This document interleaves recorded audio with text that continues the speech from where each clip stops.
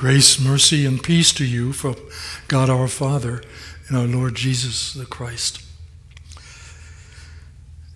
When you read Scripture, one of the things to look for is a theme that weaves its way all the way through Scripture. And today we have that theme in very clear words. The theme is God is with us. Not only did the prophets say that, but in this first chapter of Matthew, we find again the beginning of what?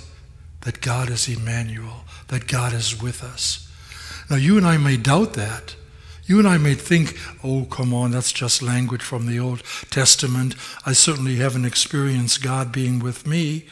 Every time I pray to Him for something that really is important to me, God doesn't seem to be handling there. He doesn't seem to be close. He doesn't seem to be with us. He seems to be far away doing something else, perhaps watching the Buckeyes. And so it is that you and I can mislead ourselves by not recognizing how important that theme really is and how much we can rely on it. You see, you and I can rely on God being with us because Scripture tells us, but also our experiences, when we're honest with ourselves, allow us to see what God is doing in our world. There was a letter, or a part of an article in JAMA, in the Journal of the American Medical Association, by a Dr. Paul Ruskin. He's a psychiatrist who specialized in geriatric older people. And on one occasion when he was teaching a class at the medical school at the University of Maryland, he actually wrote an article afterwards about his experiences. And in that particular article, he mentioned the fact that he had presented a case study to the students who were sitting in his class. And the case study, it contained the following portion of the article, which he then read to the students. He described the case study and a patient under his care like this. The patient neither speaks nor comprehends the spoken word. Sometimes she babbles incoherently for hours on end. She is so disoriented about person, place, and time she does not respond to her name. I have worked with her for the past 6 months, but she still shows complete disregard for her physical appearance. And she makes no effort to assist in her own care. She must be fed, bathed, clothed by others. Because she has no teeth, her food must be pureed. Her shirt is usually soiled from almost incessant drooling. She does not walk. Her sleep pattern is erratic. She wakes in the middle of the night and screams and awakens others. Most of the time, she's friendly and happy. But several times a day, she gets quite agitated without any apparent cause. Then she wails until someone comes to comfort her. After presenting this to the students, he asked the students who would wish to care for this patient, and nobody raised their hand. And it's true even in our congregation. As much as we so often care for one another, we are always challenged to care even more. But what's interesting in this particular case is not the person that was described, although it's applicable. But after presenting this to Dr. Ruskin then asked the students if they would care, as I would ask you, will you care for you people? And then Dr. Ruskin said, I'm surprised that none of you offered to help, because actually, she's my favorite patient. I get immense pleasure from taking care of her, and I'm learning so much from her. She has taught me a depth of gratitude I never knew before. She has taught me the spirit of unwavering trust, and she has taught me the power of unconditional love. And then Dr. Ruskin said, let me show you her picture. And he pulled out the picture and passed it around. It was the photo of his 6-month-old baby daughter. The first thing that we can learn about God being with us is that God always chooses the ordinary over the extraordinary. God always chooses to give rather than to take. God always is with us. And even in our text for today, we find that Joseph is being challenged. Joseph is being challenged by the angels. He's already gone through a messy situation. If you think divorces are difficult today, back then it was really bad, because even the betrothed, those who were just engaged today, you just turn your ring in to somebody else and give it to somebody, and you can just go back and forth and have all sorts of relationships, and it's really not all that serious. Back then, if you were betrothed, you were committed at least for a year, and you did not have any contact or relationships with men, or men with women. And in this particular case, Joseph finds out that Mary is pregnant. Now he has an option.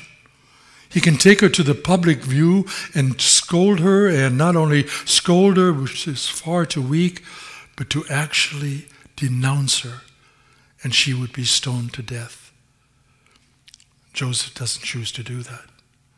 Joseph decides that he will have a quiet time where he will marry her, so that she doesn't have to bear the shame nor the stones. And then he says to the angel, yep, you see what it says here? It's so interesting, because it says, for he will save his people from their sins. And this took place to fulfill what the Lord had spoken. Behold, the virgin shall conceive and bear a son, and they call his name, which means God with us. And when Joseph woke from sleep, he did, let me emphasize, he did as the angel of the Lord commanded him. He took Mary as his wife. You see, he didn't stop with words, nor thoughts, nor even with a dream and say, oh, that was an interesting dream. He did what he had been commanded to do. And you and I are challenged to do what God commands us to do, regardless of who we are, regardless of how intelligent, regardless of how bright, regardless of how sinful we are. We are called to obey, each one of us. Doesn't make any difference of our position. And that's what Joseph did. He obeyed. Mary previously had submitted herself. So we have pictures here of both Mary and Joseph submitting themselves in obedience to God, because God is with them. Is God with you? We read here in this first chapter that God is with us. And we read in the last chapter, Matthew 28, verse 20, we read that the Lord has said that he will be with us to the ends of the earth. You see, that's where the overarching theme comes in. It starts in the Old Testament, continues in Matthew 1, that God is with us. And do we so often take him for granted? I do. I so often think that God ought to just be at my beck and call. I so often think that since I'm a pastor, that I should get a little, maybe some free tickets to the game. And so it goes on and on. But God is with us. What does that mean? There's a story, excuse me, there's a story that I came across about the angel of Anzio. Have any of you read that story? Or it was actually written up by Tom Brokaw in his book, The Greatest Americans, or the Heroes. And in that book, he profiles a picture of a woman who was a nurse who worked with the American Army at the Battle of Anzio. And the Battle of Anzio was one of the worst battles in World War II. It lasted 136 days, from January 22nd to June 5th, and 136 days of fighting. Blood. The Americans lost 7,000 troops killed. The Germans lost 5,000. The Americans lost 36,000 to injury, and the Germans 30,000. And so if we forget the labels of German and so forth, or American, we will be able to understand that this was one of the biggest battles and one of the worst battles that took place during World War II. And the general recommended that she, Mary Wilson, who later on became the angel of Anzio, that they all go home because they probably were going to lose. But she said, I'm not going to desert my troops now. I've been with them all the time, but I'm not going to desert them now. And that's what God is telling us. He's telling each one of us that God is with us, and which means that when we look in the manger, we ought to recognize that God is with us and he will not desert you. Ever. Now it may seem that way, but again and again in Scripture, we learn and we see that God indeed is a God who is with us. Even here in Sulphur. Amen.